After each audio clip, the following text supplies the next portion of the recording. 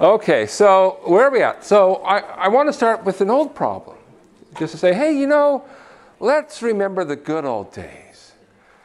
So suppose you have x prime equals ax. And you might notice that this x is not a bold x. This is just a function. Just plain old x of t. Like, ah, we miss those days. We miss those days. They're coming back. And we have an initial condition x is 0. We're like, okay, that's easy. We can solve that. And the solution, this is one of the first things we learned, was we said, okay, the answer is you take e to the at, where that a is what's in front of the x. And then multiply by the initial condition x is 0, and we're done. We're like, okay, well, let's now go into our new setting. So this is where we've been. Now, x prime equals ax. But this x, these are bold x's. Oh, bold. Well, that means, you know, it's not like one function. This is really a system of functions. And this a isn't a number. This a is a matrix. Okay. And there's, again, an initial condition, x of 0. And then we're like, well, okay, well, maybe it would be cool if the answers kind of match what we did before. So we say, okay, maybe this is e to the at x is 0, where we put that matrix upstairs in the exponent. And you're like, what? That's crazy. But then you're like, wouldn't it be cool if it were true? Is it possible? By the end of the day, we will say, yes, it is possible. And it's a beautiful thing that happens. And it turns out, not only is this a maybe, this is actually true. But we have to understand, what does this mean? And that's what we want to talk about. So before we get there, we're going to sort of talk about a very closely related topic. Very closely related, actually. And it says the following. We'll start with our system, x prime equals ax. And it says, all right, we've been talking about how we solve it. You know, there's this idea, find the eigenvalues, find the eigenvectors. That helps us find these solutions. And then we go from there. So it says, all right, well, suppose you have your solutions. You have a full set, linearly independent. And what you'll do is you'll put them all into a matrix. And so here's this matrix. This, by the way, is a capital Phi. One of the nice things about taking math classes, right? You get to learn all the Greek letters. So now as you drive around and you pass by all those sororities and fraternities, it's like, I know what those symbols mean now. So this is a phi. And it's just taking those solutions, and you put each column as a solution. So great. Now you might say, haven't we seen this matrix before? And the answer is yes, we have seen this before. When we were finding the Wronskian, that's what we said. Take the solutions, put them into the columns. And so we know from the Wronskian that since these are linearly independent, that this determinant of this matrix is not 0. Well, since it's not 0, that means it's invertible. All right. So how does that help us? Well, now we have this amazing fact, beautiful fact. And it says, suppose you have x prime equals ax, and there's this initial condition x of 0. Then your solution x of t is this fundamental matrix phi of t times phi 0 inverse times x of 0. So in some sense, once you have this matrix, it's super easy to find solutions. Of course, how do we get the matrix? Well, we just find the solution. So, you know, little catch there. All right, but there's this exercise. Verify the above fact. Okay, so we're going to do this exercise. Now, there's actually two parts to this verification. One part says, well, show it's a solution. In other words, we claim that this expression on the right-hand side works, so we want to show it's actually a solution to the differential equation. Well, I'll call x prime equals ax. And then, of course, there's a second part that says show it is the solution. Now, what are we talking about when we say the solution. What does that refer to?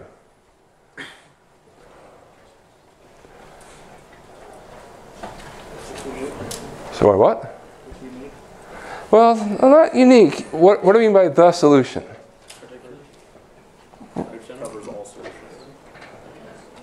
Well, the initial conditions is what we mean. Because this isn't just saying find the general solution for x prime equals ax. It says x prime equals ax with an initial condition. So this refers to saying, hey, show the initial condition is satisfied. All right, so we have two things to do. Show it's actually a solution, and show that the initial condition is satisfied, making sure that it is the solution that we want. Which one do you want to do first? There are two different ideas.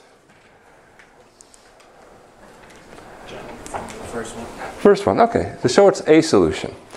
Now, to show it's a solution, we say, well, we know that all solutions have to have a particular form. So they have the following form, and namely, some constant times x1 plus some constant x2 all the way up to some constant xn. So in other words, this is going back to the idea of like superposition. So if we have these n solutions, we take a linear combination, and these will get all the solutions. So, all right, so how does that help us?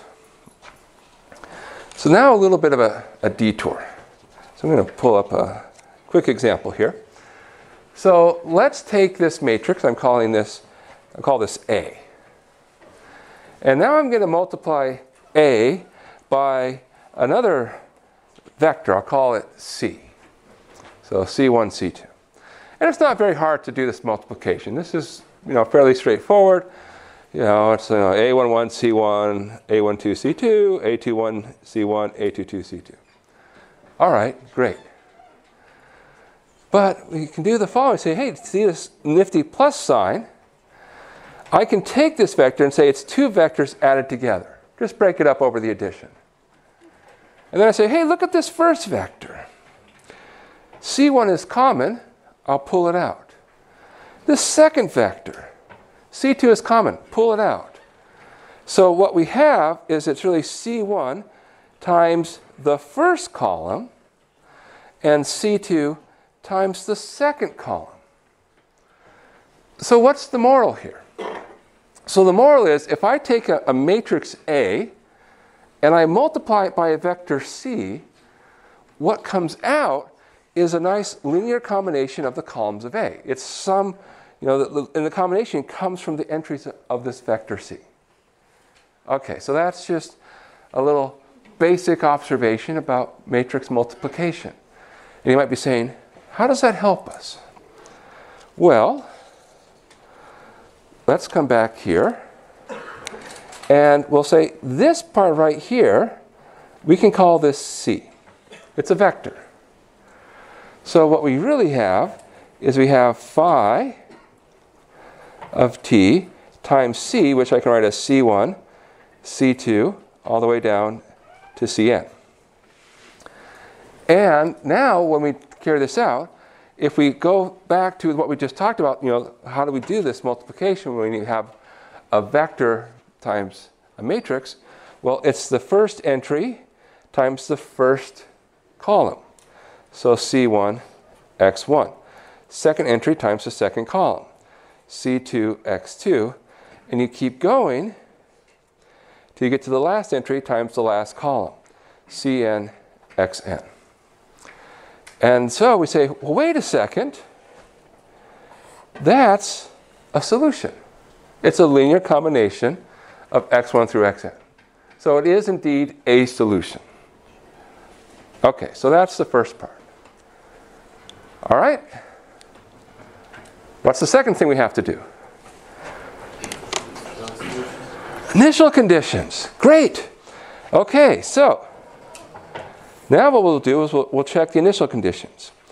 So we plug 0 in. We say, okay, well, what does x of 0 equal? All right. Well, according to this, we would have phi at 0, because I'm just plugging in t equals 0. And the rest of this doesn't depend on t. So phi 0 inverse x 0. But what do you notice?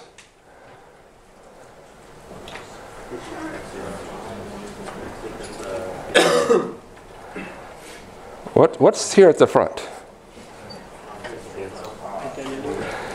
It's the identity matrix, because it's a matrix times its inverse, which says, hey, these sort of cancel out. And so what ends up happening is we get just x of 0. But what did we want to get out? Yeah, that's what we wanted. So it's like, woohoo, yes, check. And so we succeeded. So in other words, at time equals 0, we do get the value x of 0, which is good. And we get that this answer is a linear combination of the n solutions. And so therefore it's a solution. So it's the solution. Great. So this is a really powerful thing. And the punchline for today, in case we don't say it later, we'll say it right now at the start. This thing that we talked about, this e to the at, it turns out it will be equal to this. So when you look at the end, e to the at is the same as phi of t, phi 0 inverse. All right. So now a problem. So given x prime equals 4, 2, 3, minus 1, x. Good. Find phi of t, phi 0 inverse. Okay, great. Now, before we start, there's a question here. I want us to answer this question. Does the answer, and the answer, in other words, this output at the end, will that depend on the order we put x1, x2 into the columns? Because when we were thinking about phi, we were saying, oh, well, I'll put the solutions into the columns. But what if I change the order I put solutions into the columns? So maybe I put x2 and then x1. But I can also do other things. Maybe I can scale x1. So I can say, look, I double x1, or I quintuple x1. I can multiply by any number I want. Will this change the final answer? All right, one person is brave and just says no. And now, to make you even more uncomfortable with the answer no, but you are changing phi of t. You can make radical changes to phi of t. Are you sure you want to stick with no? Yes. There's wonderfully ambiguous answers. Yes, I want to stick with no. And so, the correct answer is indeed no. Regardless of how you put those answers into the columns, regardless of how you choose the scaling, it won't change the final answer. Now, that's not so obvious. It's not so obvious at all. You can say, it seems true, but why? So, do you know the reason? Is it because phi of t, you multiply phi of t by the inverse? So if you multiply it in any order times its own inverse, it'll just cancel out. Right. In some sense, that's the intuition. It cancels out. But is there like a nice justification that we can just say, oh, there's one word, it's like, oh, yes, it must be true. It must be this word. In fact, there is a word. This word. So what is this word that says yes? A is not the E. Okay, someone knows how to play this game. You go with the most common letter of the alphabet. R. The X is. I think someone's trying to sabotage you here. I'll skip that one. What? S. S is good choice. Oh, someone got it really quick. Uniqueness. So, good. So that's the word. That's the word. Great. You guys are good at this game. Now, you might say, wait, what do you mean by uniqueness? What's going on here, Steve? So uniqueness says, when we're talking about these differential equations, we care, do we have an answer? And is there only one? You know, we want to find the one. And we've said before that there are unique answers. Now here's the key. We know that this is the right answer. And so therefore, there has to be some sort of uniqueness involved. And so uniqueness says this piece here says that this will always be the same.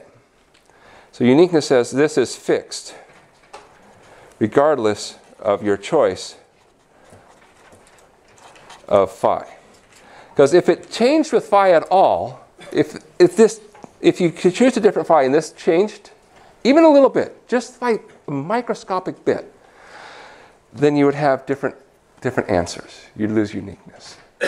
And so uniqueness is what guarantees you that this expression, 5t phi 0 inverse, will always be the same regardless of how you pack in your phi. Okay. So, good. So now, where do we actually start with this question? Where to begin? Sorry, what? Okay, good. So the suggestion is we solve for eigenvalues and eigenvectors. Now, the reason we're solving for eigenvalues and eigenvectors, solving for eigenvalues and eigenvectors is really saying, let's find some solutions. Because that matrix phi, or maybe it's phi, phi, pho, phum, one of those. Anyways, the key here is that the columns are solutions.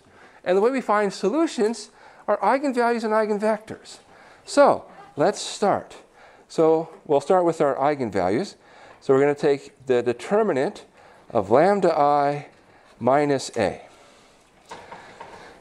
which is, okay, so that would be determinant of lambda minus 4, minus 2, minus 3, lambda plus 1. All right. So lambda minus 4, lambda plus 1, right, diagonal going down, subtract the diagonal going up, minus 2 times minus 3. Well, now what? Expand.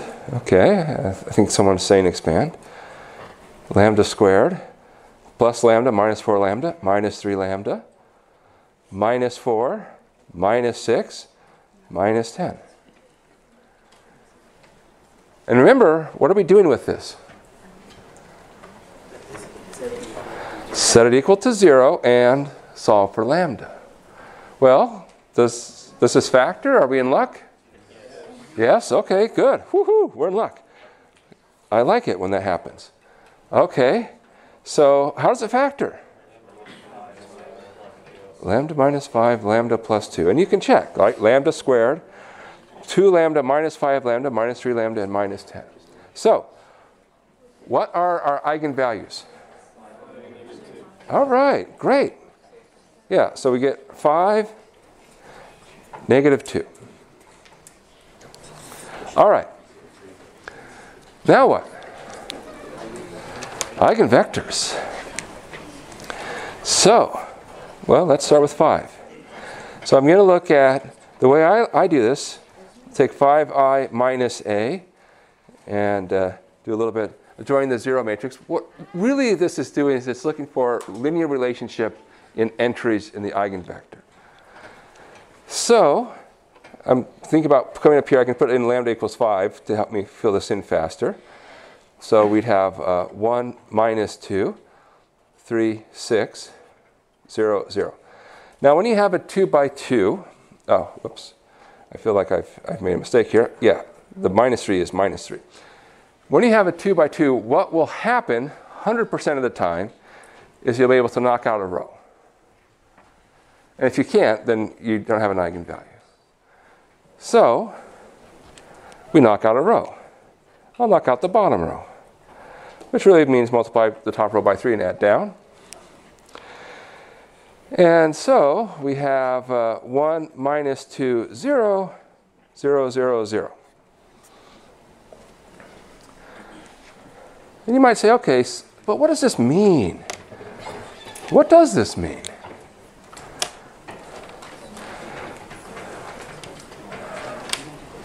Well, what's really going on here is we're after our eigenvector. Call it xy.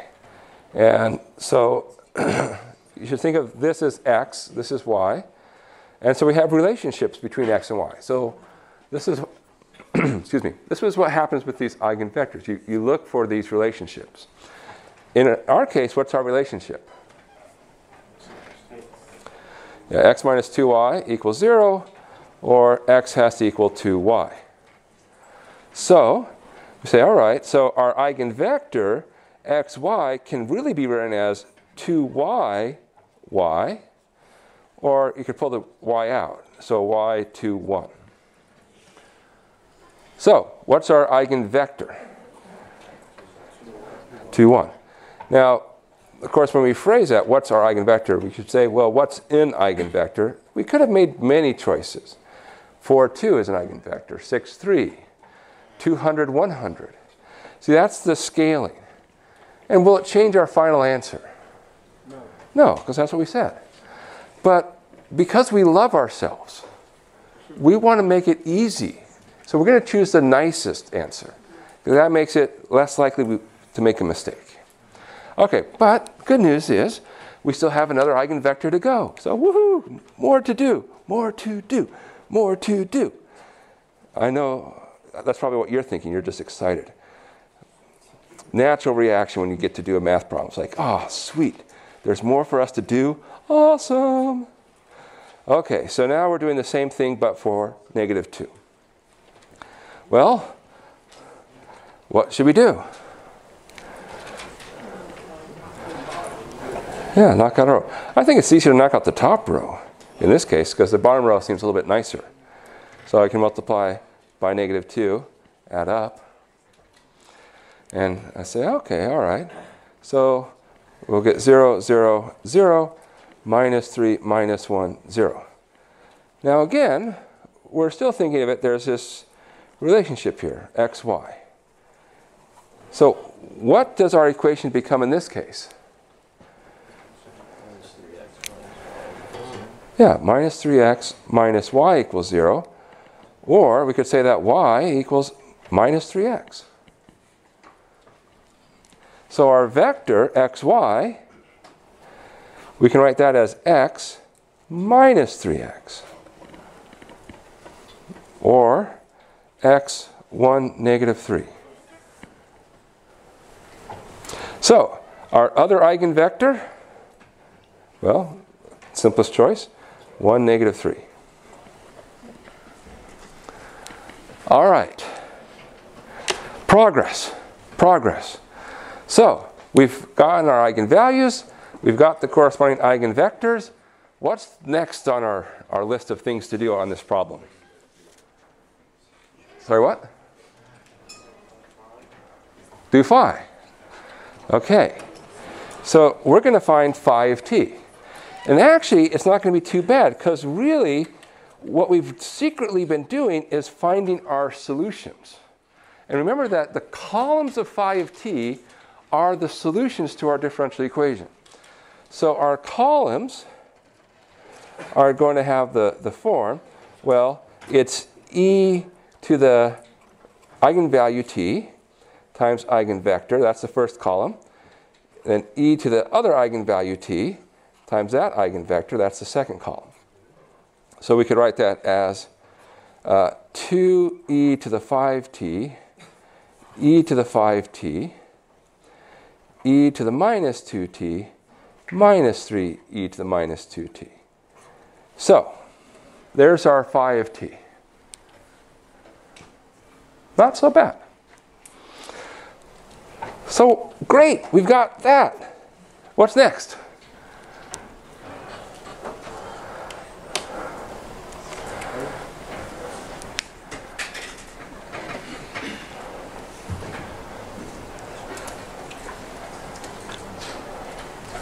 Oh, you're just in awe of this problem. I appreciate it. It's a beautiful problem. Find the inverse of phi. Well, we don't have to find the whole inverse of phi. We can actually just find phi inverse of 0. Slightly easier. Well, phi of 0 inverse, I should say. So let's start with saying, what is phi at 0? Well, what will it turn out to be? Just the coefficients. And do you recognize these columns? Yeah, they're the eigenvectors. Not a coincidence, not a coincidence. Okay, so that's phi of 0. We need the inverse of that. So the fun part, finding the inverses.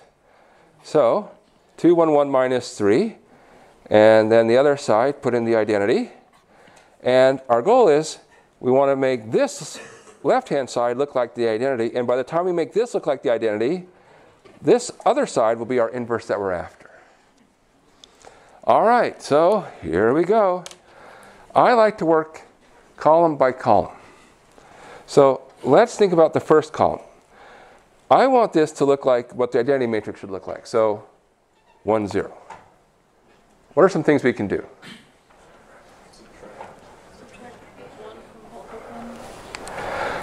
Well, we can't, well, be careful what we mean by subtract 1 from both of them, because we can't do that. Remember, our operations are row operations. So we can swap rows, we can scale a single row by a column, and you can multiply a row by a number and add it to another row. Those are the 3 things you're allowed to do, row operations. Okay, so your goal is trying to get a 1 there. Yeah. Yes, here's a quick way to get a 1. Swap. Now, you might say, wait, wouldn't my way have worked? Yes. But swapping is easier for me to write down. So I'll swap.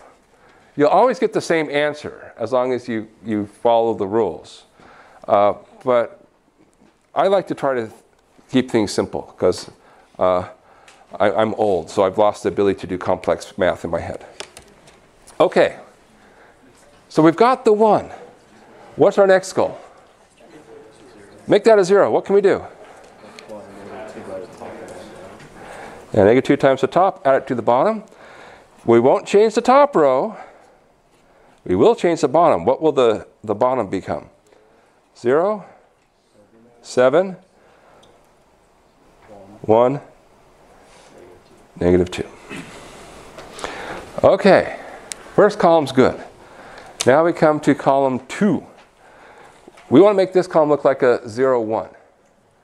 What can we do? Where do we start?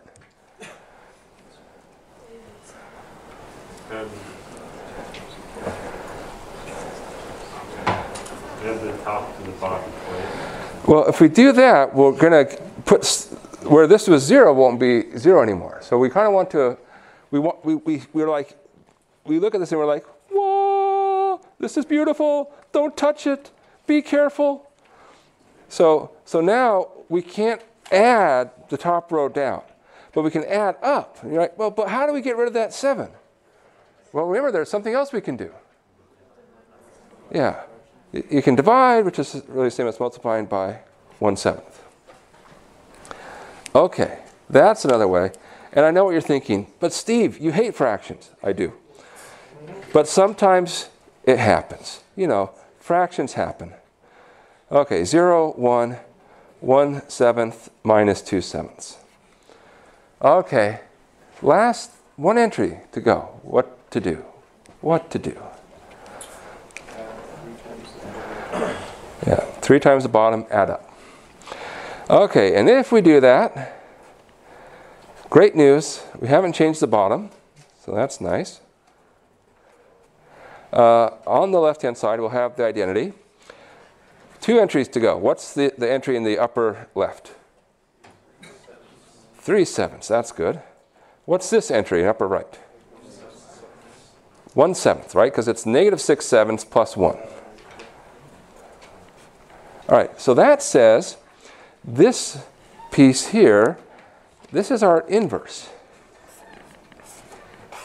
So that's phi of 0 inverse. But you can write it in a slightly nicer way. You can say, look, everything has a factor of a 7th. So you can say this is 1/7 times 3, 1, 1 minus 2. Now, if you were paranoid, say you were on a test, and you were like, I'm not sure if I did this right, what could you do? Do it again? No. No. We could check our answer, right? Multiply these together. Like 6 plus 1 is 7 times the 7th makes 1. 2 minus 2 is 0. 3 minus 3 is 0. 1 plus 6 is 7 times the 7th is 1. So this is the right inverse. All right, are we done?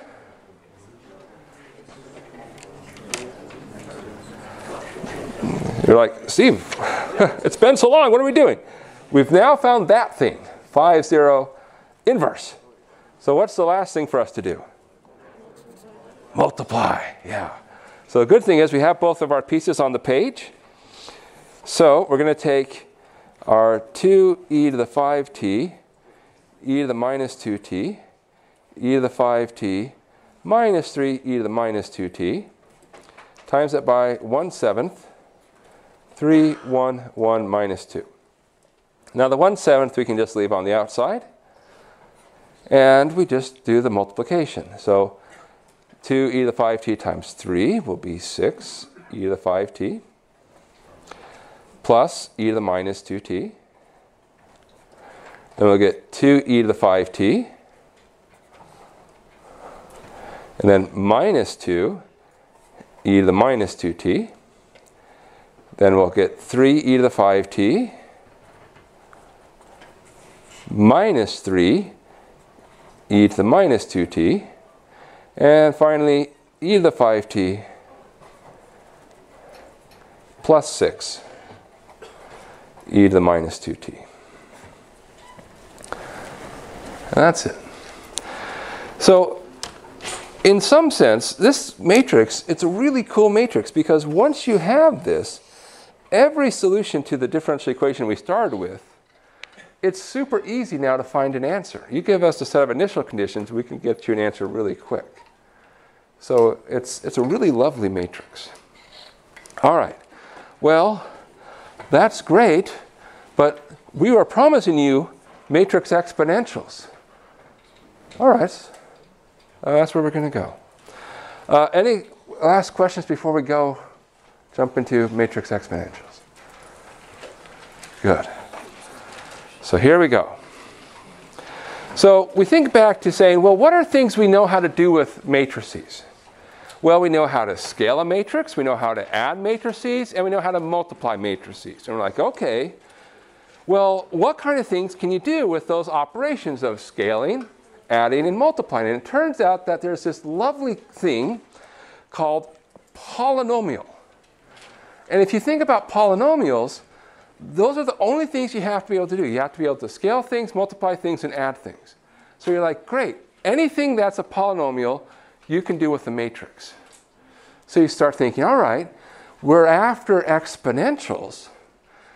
Is there anything where an exponential looks like a polynomial? And then we're like, whoa, wait a second. Calc 2 comes to our rescue because Calc 2 says everything looks like a polynomial. Because we have this cool thing called Taylor series. Like, wow, this is awesome. And I know, I'm excited too. So e to the z, it turns out, is like a polynomial. But of course, polynomial in quotation marks, it's this infinite series. So e to z is like 1 plus z, 1 over 2 factorial z squared, 1 over 3 factorial z cubed, and so forth and so on. All right, so now, well, how do we do e to a matrix? Well, we just think about replacing our z's by our matrices. So it's like, okay, that z becomes a, z squared, so forth and so on. The most subtle thing is the start. We had 1 before. What is it now? The identity matrix. Because it can't stay 1, because that wouldn't make sense. 1 plus, a number plus a matrix doesn't make sense, but identity matrix plus something makes sense. So we say, okay, this is how we define e to a matrix. And the first reaction is, okay, all right, sure, I'll bite. But can you actually do anything with it? So for example, can we compute e to a matrix? So we're going to do that. So here's this really nice matrix. Now, that looks like a misprint. That is not a. That's actually a capital lambda. Again, wow, more capital Greek letters. That's so cool. Okay, so now we know lambda. And so this is a very nice matrix. We call these matrices diagonal. And a diagonal matrix is things where the only things that are interesting are on the diagonal. Off the diagonal, you get zeros. And they have some really beautiful things that happen with them. And our goal is, let's compute e to the lambda. Okay, well, let's make some notes here. So if we're going to compute e to the lambda, we've got to do things like lambda squared, lambda cubed, so forth and so on. So let's just do a little bit of computation here. So like lambda squared. So a0, 0, b times a0, 0, b. What does that become?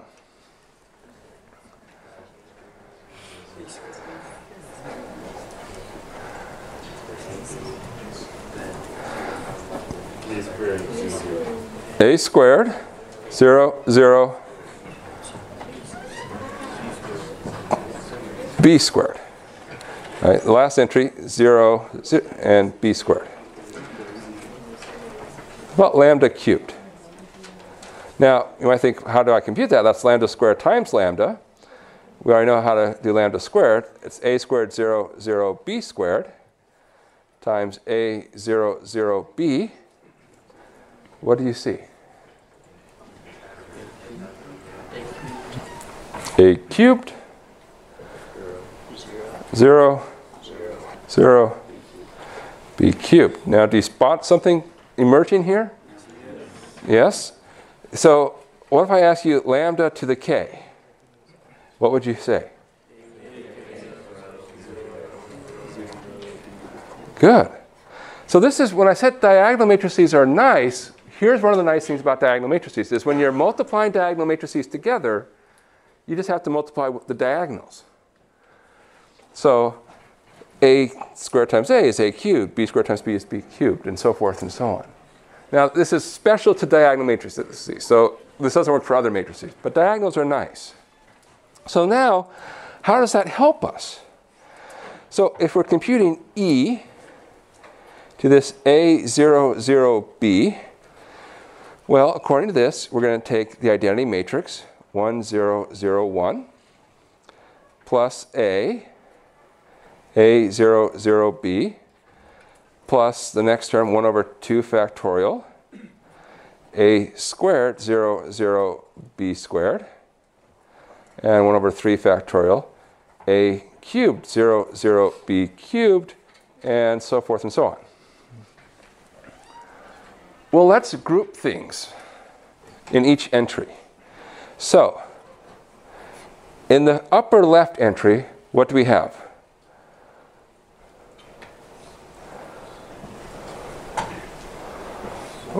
One plus a squared divided by 2 factorial plus a cubed over 3 factorial, good, and the dot, dot, dot. Now the dot, dot, dot is secret code in math for the pattern continues, but I don't want to write infinitely many things because I have more to do in life. Okay, so that's the first entry. We'll come back to that. The upper right entry, 0 plus 0 plus 0 plus 0, 0. Lower left entry, 0, same thing. Bottom right entry, 1 plus b. Yeah, 1 over 2 factorial b squared. 3 factorial b cubed. Dot, dot, dot. And now the great, have we seen these kinds of things before? 1 plus a plus 1 over 2 factorial a squared. 1 over 3 factorial a cubed, and so forth and so on. Where have we seen this kind of expression before? Oh, right. It looks like, oh, yeah, it's right here. Oh, wow. That was very convenient. Okay. So that is e to the a. And the other entry down in the corner is e to the b. And so it turns out that when you have these diagonal matrices, it's very easy to take the exponential of that diagonal matrix. It's actually pretty nice. That's cool. That's cool. Now you might be thinking, but Steve, most matrices aren't diagonal. Or are they? Okay. So, here's a fact. Suppose you have a matrix A, you have your eigenvalues, and you have a full set of eigenvectors. Now, granted, not all matrices have this form. But suppose we have that. Then what we can do is we can say, let's make a new matrix, we'll call it B, where we just fill it full of our eigenvectors. This is probably going to feel a little bit familiar. Now, there's a really interesting fact. It turns out that A is equal to this matrix B times the diagonal matrix of the eigenvalues times B inverse. If we have time at the end, which we won't, I'll explain why, but we won't. But the moral is, this is a true statement. This is a true statement. Now, how does that help us?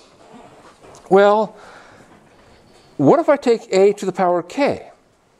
Now you might say, how can I do that? And here's a quick answer. So if I'm taking A to the K, that's B, I'm going to think of lambda, my diagonal matrix, B inverse to the K. So I'm just going to write that K times. But you'll notice there's a lot of times when I have B inverse B. And what happens to all those B inverses B's? They become identities, which means you don't need to worry about them.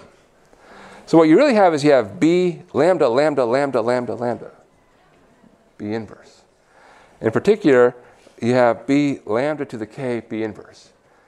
But diagonal matrices are super easy to take powers of. You just take powers of the diagonal entries.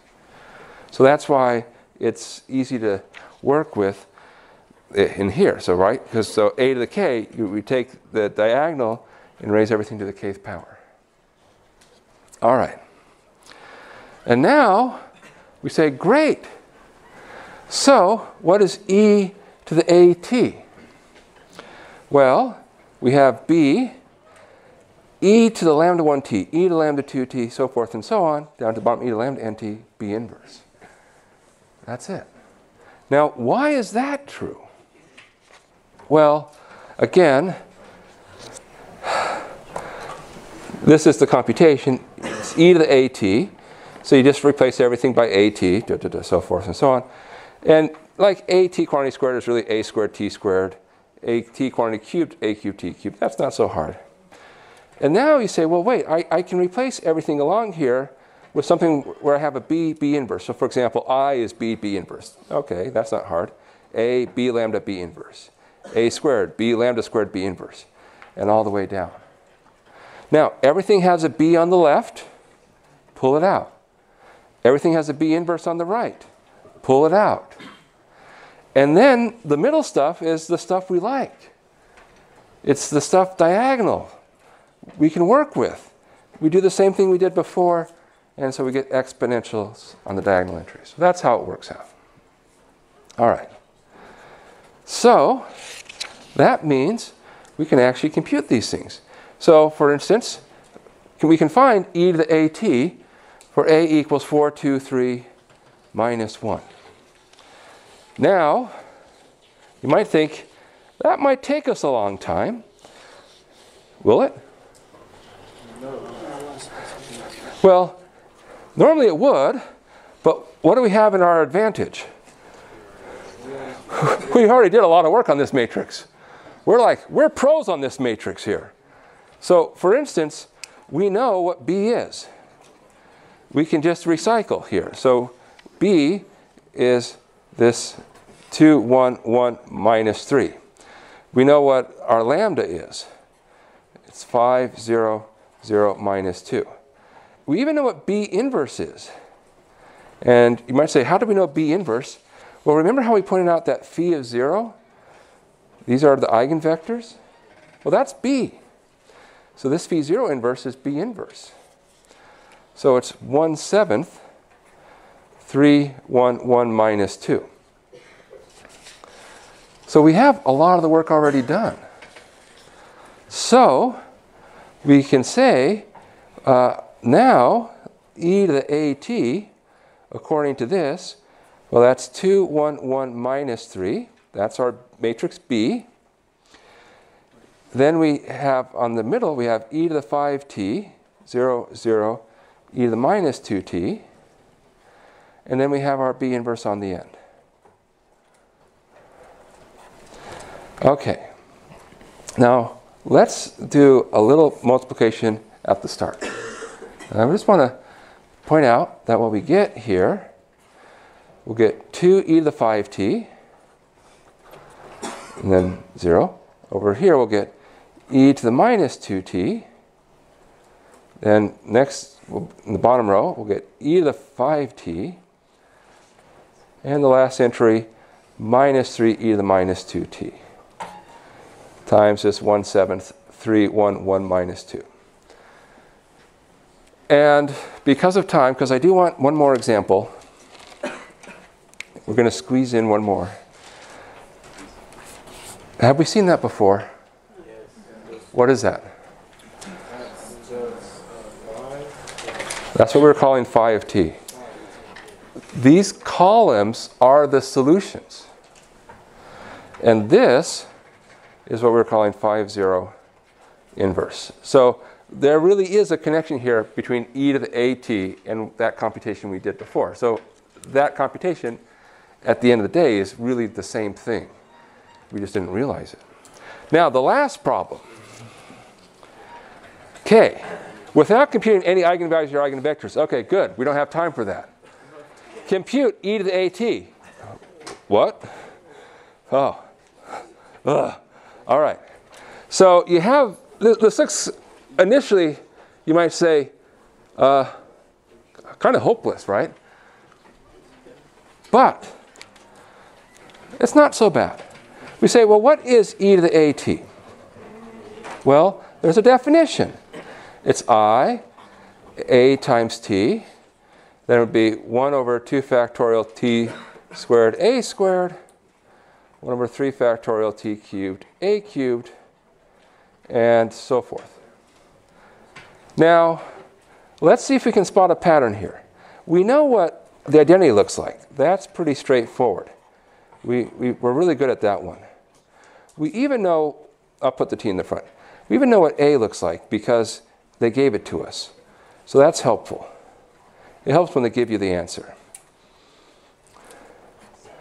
Okay, so now let's talk about a squared.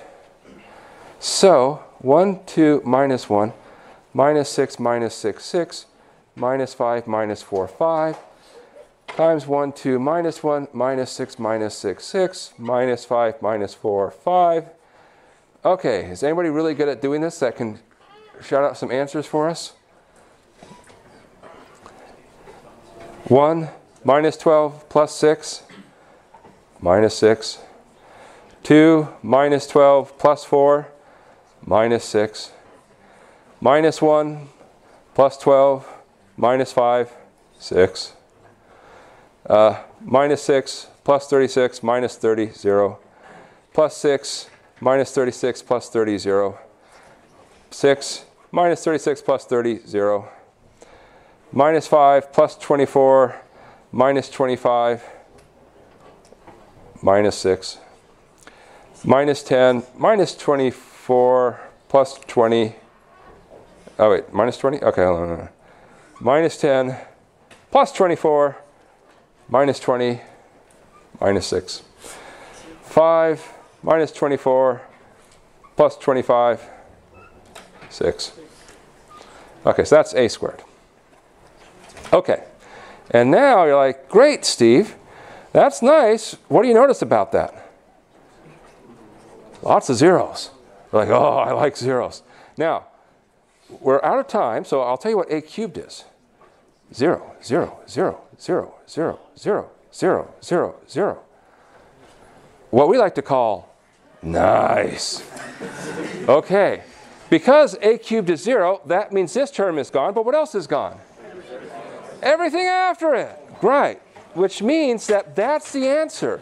You can even put it together, right? 1 plus t minus 3t squared 2t minus 3t squared minus t plus 3t squared, and so forth and so on.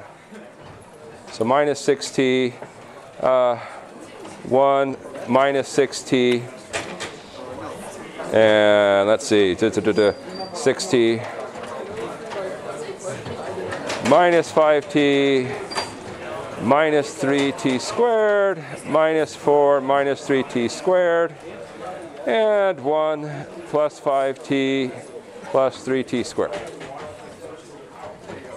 Okay, good. See, that's not so bad. That's not so bad. All right, well, like I said, we'd run out of time, but since you are watching the video, maybe, if you're in the case where you have AVI equals lambda IVI, and you write B is a bunch of vectors, V1 through Vn, then it turns out, this is always true, A times B is the same as B, lambda 1 through lambda n, where it's diagonal matrix. And you might say, well, wait, how does that relate to what we were doing? Well, if B is invertible, multiply both sides by B inverse, you get A, B, B inverse is B lambda 1 through lambda n, B inverse. But then you say, aha, that's really just A. Okay, so then why is that true? All right, well, the answer, because, people want to know. We're going to actually check it column by column. So this is a little vector we like to call EK, and it's just saying grab the kth entry as 1, everything else is 0. And now do multiplication on both sides. So if I take A times B times EK, well, the EK, this goes back to what we were talking about before. This is grabbing the kth column of B. Now, that says you come to the kth column, that's our VK. And we know A times VK is lambda K VK. All right, that wasn't so bad. How about this one? All right, here we're grabbing the kth column. Now, the kth column will be where you have a lambda K and the kth diagonal entry. So it's really lambda K EK. So, but now just, okay, this is a scalar, so that's lambda K, and B times EK is, as we said, VK. And now I said, wait a second, these are matching. And they always match. And since they always match, that says regardless of our choice for EK, they're always the same. Well, that's only possible if the matrices are equal. In fact, what you're really doing is when you're multiplying by EK, you're saying, what does the kth column look like? And this says all the columns look the same for both sides. And therefore, this is true, which means that what we want to show is also true. So that was the extra piece we didn't have time for. All right, good.